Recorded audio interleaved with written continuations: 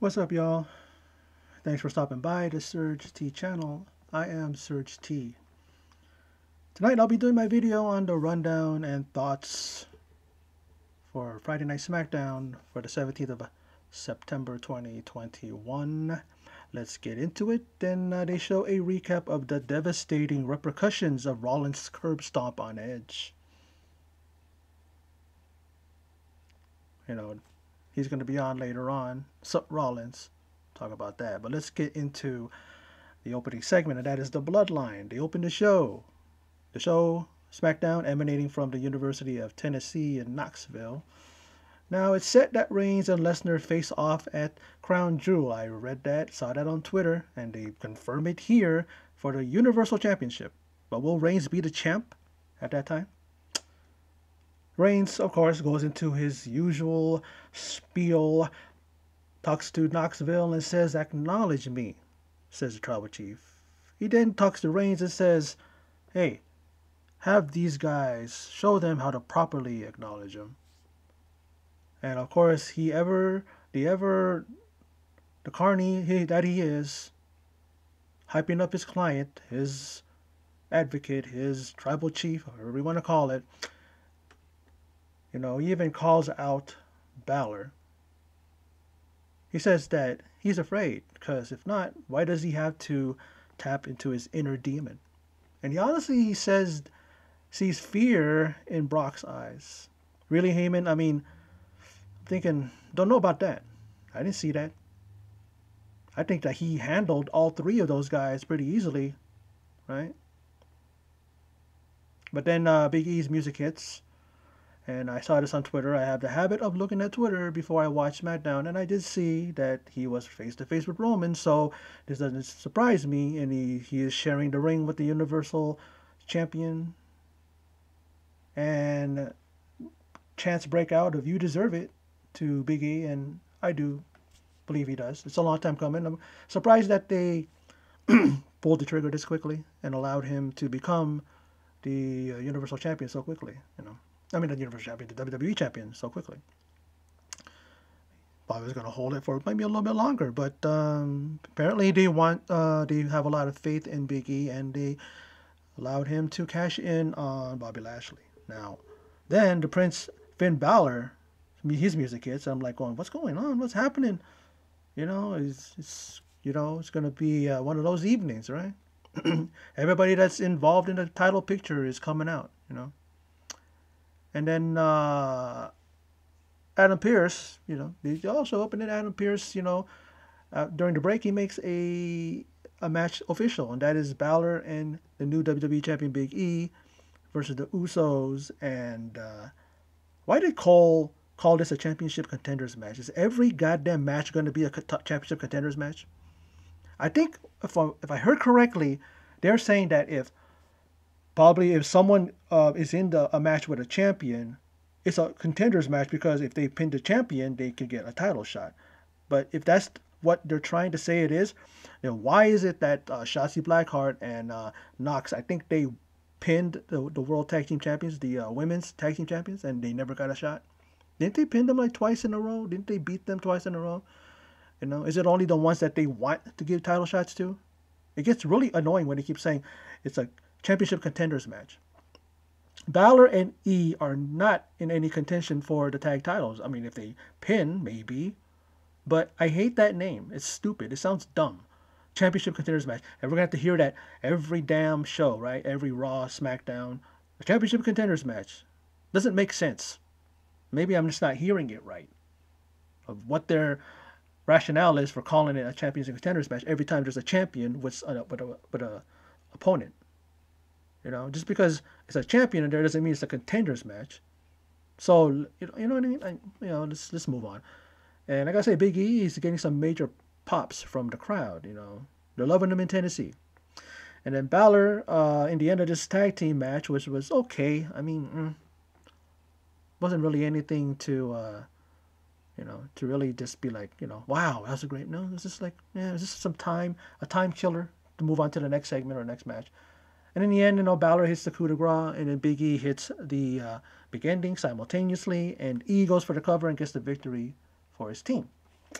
And this is the thing that I noticed throughout the entirety of this program. What is up with the volume of the people speaking as opposed to the crowd? The crowd is louder, but the commentary team is like drowned out during matches. You hear the cheers, you hear the chants, and you hear like lower than a whisper. You know what I mean? I'm like going, what are you guys doing, man? Amp up the damn commentary volume, and then you know, because if they're gonna talk, you might as well put it up. Sometimes I don't like hearing the commentary because sometimes these guys are inane when they talk whatever they say. But it's like that's the purpose of the commentary, right? We got to hear them call the action, you know. So it's like, come on. And I've seen matches. Sometimes the commentary desk is taken out, right? And then the commentators don't have their headphones on, and then sometimes a match will keep going. And I've noticed that the commentary team really are needed when it comes to watching it on TV. Of course, when you're there live, you don't need it because you're there live. You're into the crowd. I mean, into the match and everything like that. Because it's a different atmosphere there. But when you're at home, yeah, it does make a lot of difference. And so, how about you amp up the damn volume for the commentators? And even backstage, when Roman Reigns is talking to Heyman, you can't hear him. The crowd is loud as fuck. Like, what's going on with that? And then talking about that, Reigns is still asking Heyman about SummerSlam. Get past SummerSlam already. You haven't gotten down to the what do you call it? To what's behind it? Like, did Heyman know? I mean, but then Roman does bring up a point. He goes, hey, he might show up at Extreme Rules. He pays him to know in advance. But it's like, get past that. Like Heyman has told you how many times, and then you're still like, oh, did you know? Did you know? Like last week, did you know? The week before that, did you know? Like you haven't gotten to the point of it yet. You're the tribal chief, aren't you? And you're the fucking the guy who came and wrecked everyone and what's that? Wreck everyone and leave, right? That's your first thing when you came back to WWE, right?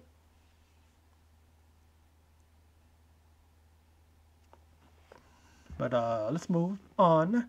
Rick Boogs in the IC champ, not the IC champ, those ICs you get in 7-Eleven, but the Intercontinental Champion, King Nakamura, head to the ring. And Boogs plays the King to the ring, and the guy does know how to play a guitar. He knows how to,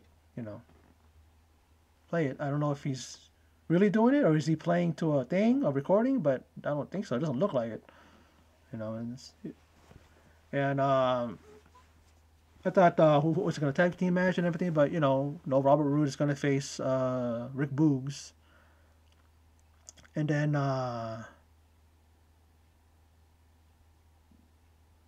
in the end, Rick Boogs is still undefeated as he delivers a power slam and pins Robert Roode.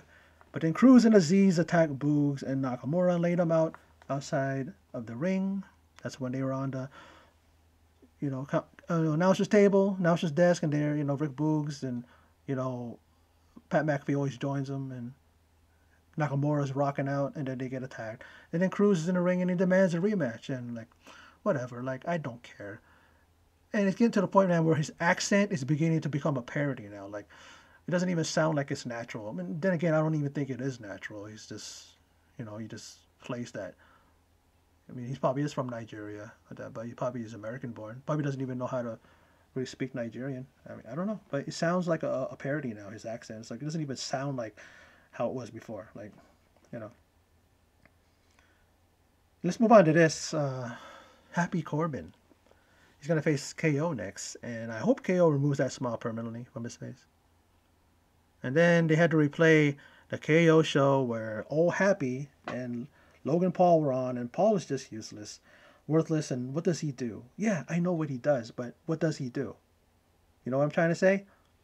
He does something, but does he really do anything? And then they're parading him on Raw, and they're parading him wherever show he's on. He's parading him here, and they're parading him there. Like, who cares? He's not a wrestler. He's not even interesting. There's some other people out there, YouTube personalities, all that, to be more better on SmackDown or Raw than him.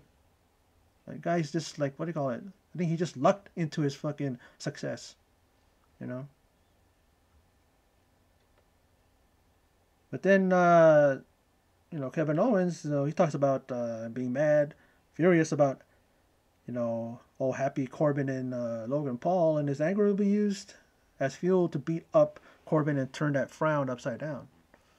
And then we will have a happy Corbin, or a happy Kevin, says Kevin Owens, called KO. But then as he walks towards the ring, Corbin attacks from behind, and he walks away smiling. And is this match called off? Well, it was. Ended up, I thought they were going to restart it, but they didn't.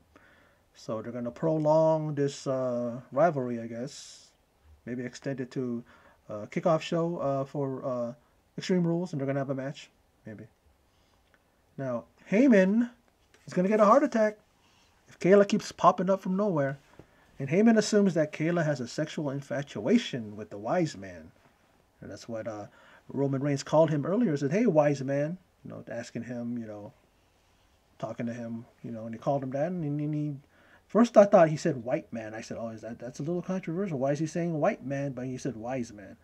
I hope he said wise man. I don't think WWE wants to tread in that damn corner, and then tread in that, what do you call it, into that territory.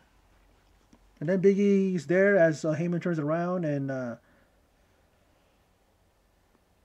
he says that he will be facing either Brock or Roman at Survivor Series in that champion versus champion thing. I don't know if they're going to do that. It's been successful. They've done it a couple years now, where Raw's champion goes up against SmackDown's champion. But then he says maybe Finn will spoil the Tribal Chief's party.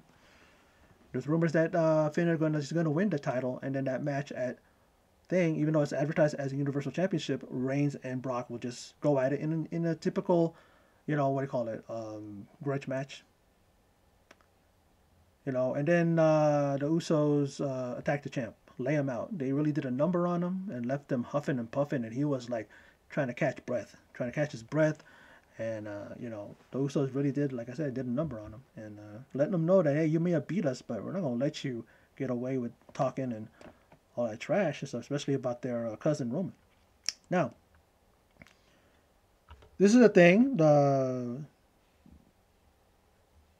Rollins, he's going to go out there and talk. And let me guess, Rollins is going to be all apologetic and remorseful after his actions against Edge. And then he's going to laugh and say whatever. What is he going to say? I'm sick of his gimmick, his shtick, his stupid, annoying laugh, and his ridiculous outfits.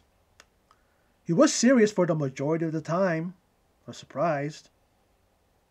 And then, in the end, I guess he wants to go one more time and end him.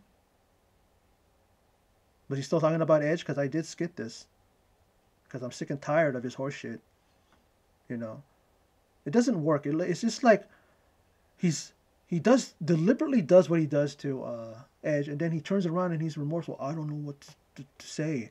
I don't know what to think. Then you see him in here. He's all serious and he's telling the crowd, "What do you think? What do you think was gonna happen?" And then, you know what I mean? Like, move on already. Move on from Edge. Edge needs to move on from him too. I just hope that they do give him the title before he retires again, Edge, because he deserves it. He's worked hard. He's come back. There's probably people are going to say, "Yeah, why would he deserve to get a title shot? He's a part timer. Yeah, he came back and he is wrestling on a regular basis. But then, why should he get the championship? Why should he do this? Why should he do that? Why? Because he's Edge. This guy came from being told that he could not ever wrestle again. He gets this, life-saving surgery. Like I said, the technology now in the medical field is just totally insane how they're able to do stuff like this. They did it for Daniel Bryan. There's talks about Paige possibly coming back. Rumors, but I don't know if she got the surgery or, I don't know if she's planning to and then she's going to make a comeback. I don't know. But it would be great to see her back. She's still young. She's still like in her 20s, if I'm not mistaken.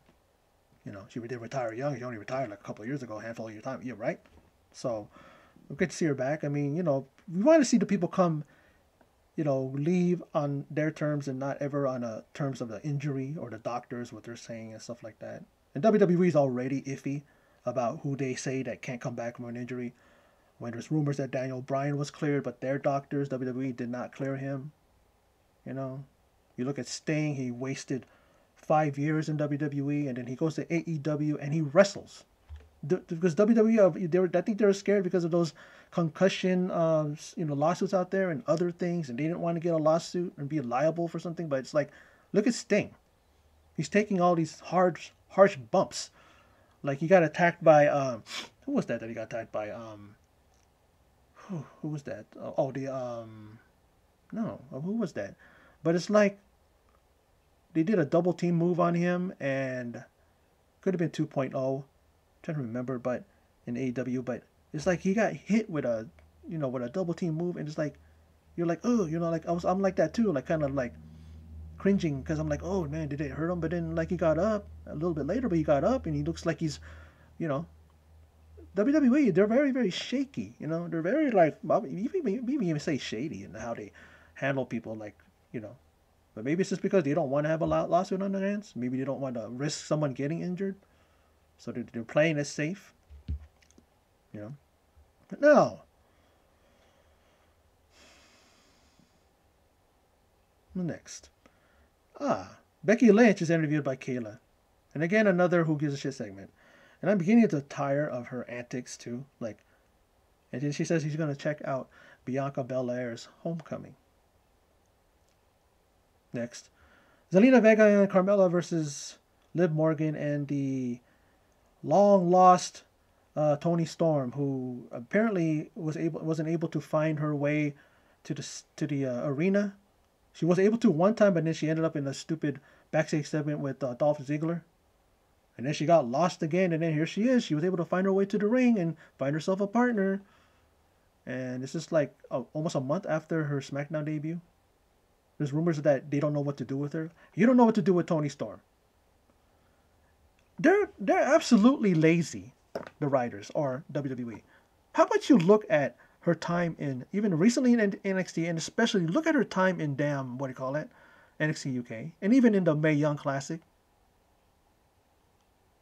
Didn't she win the Mae Young Classic? Didn't she earn a title shot? Didn't she become the NXT UK champion? Women's champion, I should say. Didn't she, you know what I mean? She beat Io Shirai in that match, right? No, that finals of the Mae Young Classic. But that's what it was, right? But you don't know what to do with her. And then she didn't do really anything here. A little bit here, a little bit there. And then, Liv Morgan was pretty much doing a lot of it. And then we talk about rinse and repeat. What happened on NXT a few weeks ago with Mandy Rose? She gets hit in the face. And then the following week, she comes back with a mask. Before that, we know that Sheamus had his nose broken, supposedly, by Humberto Carrillo, and he had the mask on. And I'm just thinking, we see Carmella go face first into the turnbuckle, and then she gets counted out as she goes outside the ring because her face. That's what Mandy Rose did on NXT a few weeks ago. And what is she going to do? Is she going to appear next week in a face mask too? It's like, what is up with WWE and their laziness in writing? Booking. Whatever they do, it's like first, like I said, first Sheamus, then Mandy, and now Carmella. Really no originality. Now, Street Profits has a segment, and I skipped it because they can get to the point of being unlistenable. And then Carmella is in the trainer's office, and it's all good news. It's all good, I guess, because her nose ain't broken. And then she accepts Liv's challenge. And I hope Liz does break her nose. And then let's see what storyline per se. I don't want Carmella to, to get really hurt. But for storyline wise, let's see it happen so that then we can see her with the mask too. But then we'll just know that WWE has no ideas. They have nothing. You know what I mean? Now, Finn Balor's in a vignette, and he talks about not being born into a bloodline, but into a family of coal miners. He shouldn't even be in WWE, right? Meaning maybe he should be down there sucking in that what do I call it? That black dust and all that stuff. And a lot of these coal miners end up with lung diseases and all that stuff because of being down there for hours and hours, Then he says that Extreme Rules, he looks into the eyes. He says that tonight, he says Reigns looked into the eyes of a challenger, but Finn Balor, but at Extreme Rules, he looks into the eyes of the Demon, Universal Champion. making a bold statement, but maybe it's because of the rumors, and maybe they're true, that he's going to be the Universal Champion. And to me, it's about time, and he should get it. He got taken it away from him, and I don't think he ever had a really, really good, a real number on one, you know, shot at the title. I think he was in a fatal four way when he came back. And I think maybe he had a shot at the title. I mean, well, yeah, he did with Reigns, but then Reigns, the Usos beat him up beforehand, right? But they should give it to him. Reigns has had it long enough. He can afford to lose it, and then he'll get it back. Maybe he's gonna go to Raw for the what do you call it? For the what do you call it? The draft, and then maybe he'll go after the Big E. Now, on Raw next week, it's going to be the Bloodline versus the New Day. So we're going to see the SmackDown's champions, the Universal Champion and the Tag Team Champions, go to Raw to face the New Day.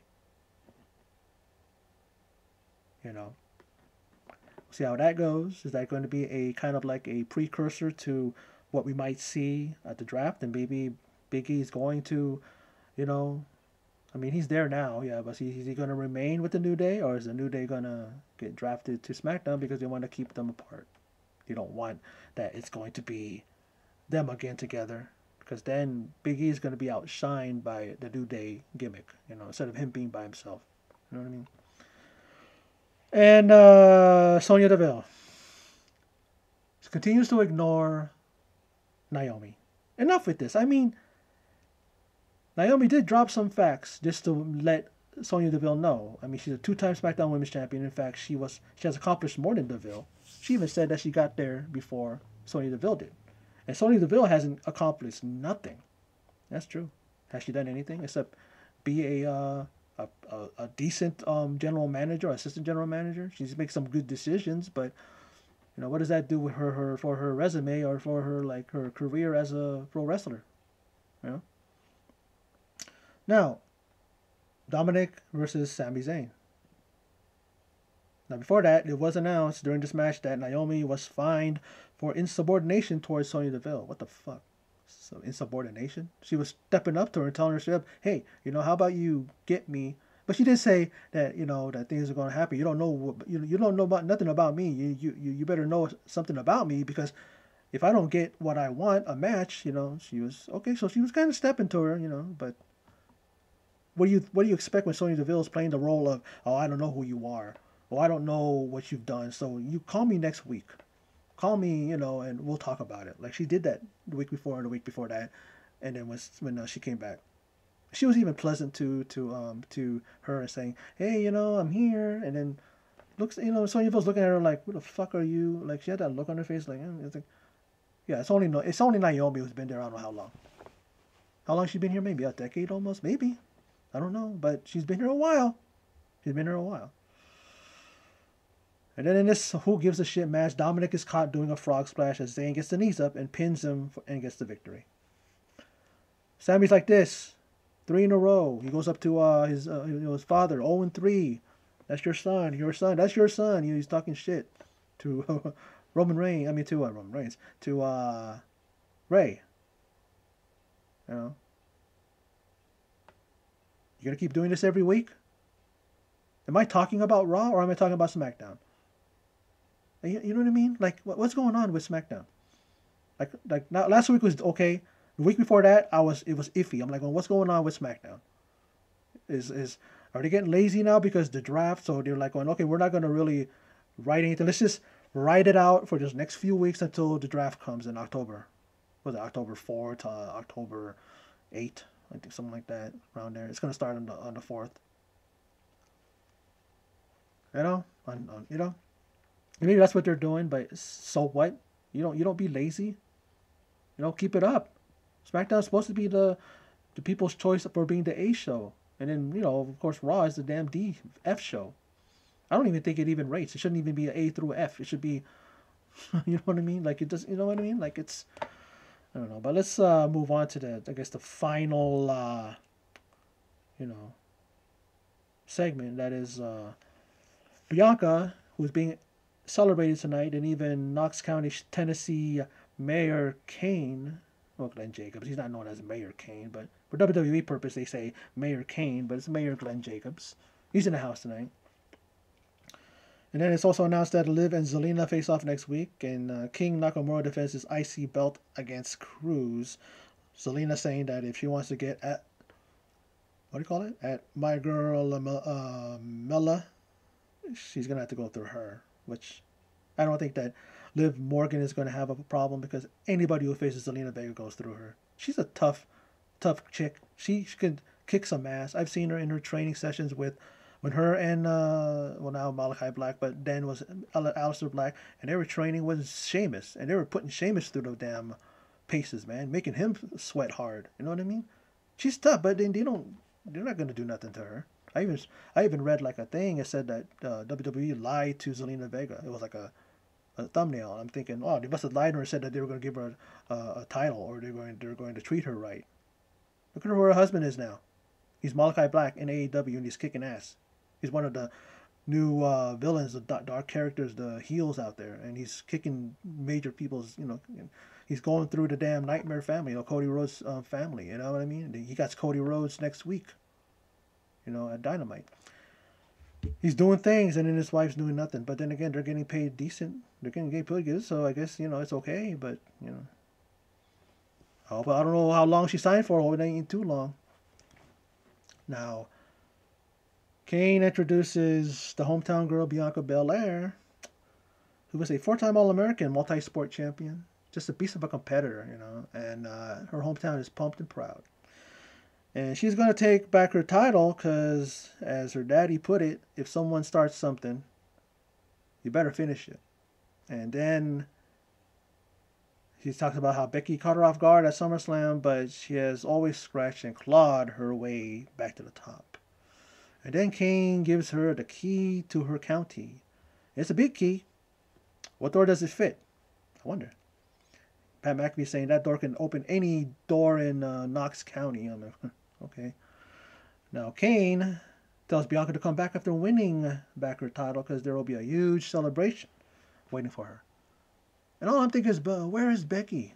When is she going to arrive and crash the party? And she does as Belair leads the crowd into singing her college song, or alma mater, right? Yeah, their song, right? And then Becky comes out all obnoxious and singing off key, and boy, she is just as annoying as her baby daddy said. Now, a "You Don't Go Here" chant started by Becky.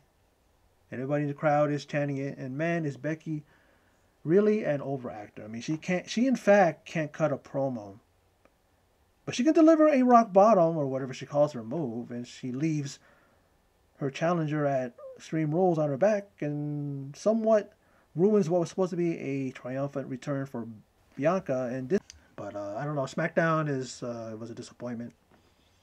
Really nothing special. What was special about it? What popped off? I don't even think anything really popped off to me. I don't know. Nothing did. Third match in a row, third week in a row, Dominic and Sami Zayn. No fucking 50-50 booking, just straight gets beat Dominic every week. Like I said, the segment with Becky and Bianca. Great to see Kane. Now that he's a citizen and he's more or less he's Glenn Jacobs, a politician now, mayor.